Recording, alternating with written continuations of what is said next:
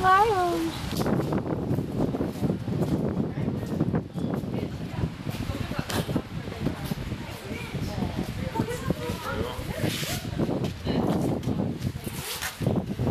It means a lot. It's pretty special to win it, but to be able to bring it back to my hometown and share it with North Bay and my friends and family, that's an even better feeling. It's pretty funny to see actually. Everyone I talk to, they'll tell me that they're cheering for the battalion, but once we knocked them out, then they became huge Oshawa Generals fans. So support's been great, and I've just appreciated it. Yeah, it's obviously a really hard trophy to win, probably one of the hardest, I guess you can say, and to have the privilege of winning it and bringing it back to my hometown, that's very special to me. Do you feel like a role model, Ken, especially this summer? I mean, there hasn't been anyone drafted from North Bay in a while.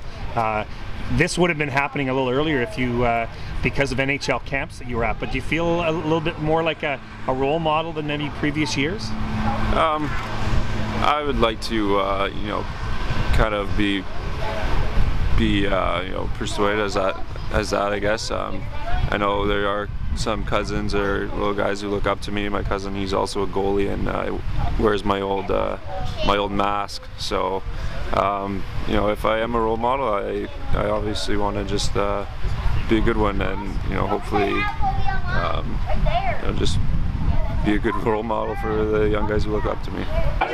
It's cool, but it's also my dad's playing for Oshawa back then, and now Appleby bringing the cup home to his hometown and stuff. So it's pretty cool for the town and stuff. It's still the same, I guess you could say. It's it's definitely something I'll never forget. We have a lot of good memories with that team, and especially after winning that. So it was a great year, and definitely something I won't forget and still haven't.